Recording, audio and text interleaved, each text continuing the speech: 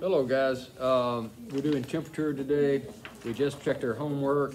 We're going to read this. It's a very short read. You'll find it under your classroom work and all that stuff, along with the questions.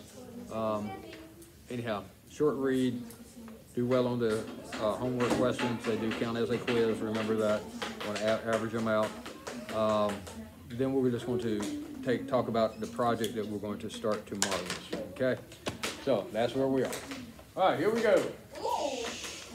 Brady and Leo, let's pay attention. That's all right. All right, what is temperature? Okay, temperature can be a difficult property to define. Okay, in our everyday life, we use the word temperature to describe the hotness or the coldness of an object. In physics, the temperature is the average kinetic energy of the moving particles of a substance, okay? The average kinetic energy of a moving particle in a substance, okay? You probably want to kind of tuck that one away in case you see it on a homework question. How is temperature measured? Temperature is measured using a thermometer, okay? And there's different scales. We talked about that. You got the Celsius, Fahrenheit, and Kelvins, okay? And we'll talk about those a little bit more, okay? So how does it work? A thermometer takes advantage of the scientific property that is called thermal expansion, okay? Most substances will expand and take up more volume as they get hotter, okay? Liquid thermometers have some sort of substance, usually mercury, but in today's, we talked about, it's generally alcohol, actually, in today's, the ones that you use for around the house, it's usually an alcohol. And it's enclosed in a glass tube, of course. And the reason it goes up is because as it gets hot, it does expand, and because it is basically captured in that little glass tube, it's got nowhere else to go, so it goes up.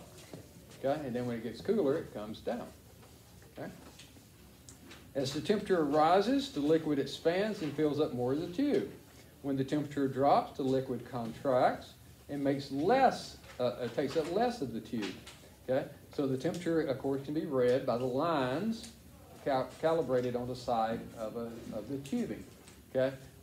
Monday or Tuesday of next week, we're going to do some experiments, and I'm going to let you guys actually use the thermometers, and we'll take some temperatures and things like that. Okay. See. What if we have a fever? And if you can read it. What if you have what? A fever. You're not taking yours. They're not that type of thermometer. Okay. Temperature scales. There are three main temperature scales that are used today: Celsius, Fahrenheit, and Kelvin. Celsius is the most common temperature scale in the world. Okay. Celsius uses the unit degrees and the abbreviations such as degree, sign, and a big C.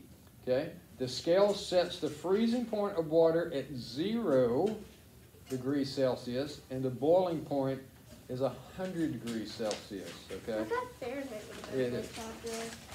No, Fahrenheit is used in the United States and like some little remote island. The rest of the world uses Celsius. Okay? Fahrenheit, the temperature scale most commonly used in the United States. Okay? Fahrenheit sets the freezing point of water at 32 degrees and the boiling point at 212 degrees. Okay? Kelvins is the standard unit of temperature that is most used by scientists. Okay? Kelvins doesn't use the degree symbol like the other two scales. When writing the temperature in Kelvin, you just simply put the K. Okay? It uses absolute 0, and you're going to see this again too. Absolute 0 as the 0 point of its scale.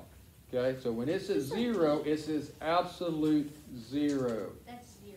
It has the same increments as Celsius in that 100 increments between freezing and boiling. Okay, and if you ever need to convert, if you're ever being held hostage in a warehouse somewhere. And in order to escape, you need to convert the Celsius to Fahrenheit and back. Here's the formula, okay? I seriously don't think that's ever going to happen to you. But if it does, now you're ready, okay? Celsius and Fahrenheit, okay? You take Celsius equals Fahrenheit minus 32, whatever degree temperature it is, minus 32, then you divide it by 1.8.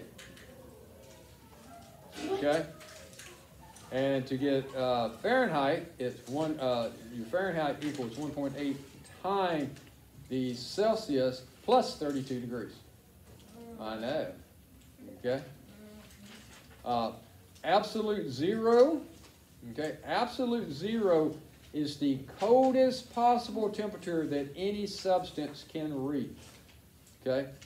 It is equal to a 0 Kelvin or negative 273.15 degrees Celsius or negative 459.67 degree Fahrenheit. That seems warm. Okay?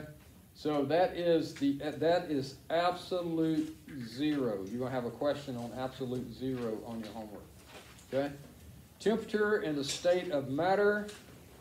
Temperature has an effect on the state of matter. Each substance of matter will go through different phases as the temperature increases, including solid, liquid, and gas. Okay? One example of this is water will change from ice, okay, where it is a solid, that's when it's the coldest, to water, liquid, as it starts to warm up, and then when it gets to be the hottest that it's going to get, when it gets really hot, it becomes a vapor, a gas. Okay? We'll do an experiment Monday or Tuesday that will demonstrate that. Okay? Interesting facts about temperature. Temperature is independent of the size or quantity of an object. This is called intensity property. The Fahrenheit scale was actually named after a Dutch physicist named Daniel Fahrenheit. Temperature is different quantity from total amount of thermal energy in a substance, which is independent on the size of the object. Celsius was actually named after a Swedish guy. Okay. Yeah, I had no idea. I had no idea. Yeah, I had no idea that Celsius was a Swedish name. It says it's dependent, not independent. It's fine, Caleb. But that changes the whole idea of it. It's fine. Well, Caleb, since you've got it right in front of you and you can read it, well, back again, I misspoke. I apologize. And I will try to return the favor the next time you do. Okay? Celsius, okay, let's see. As substances approaches absolute zero, they can achieve some interesting property, such as superfluidity and superconductivity.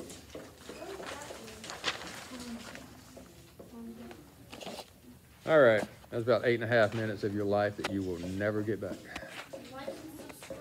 Bye.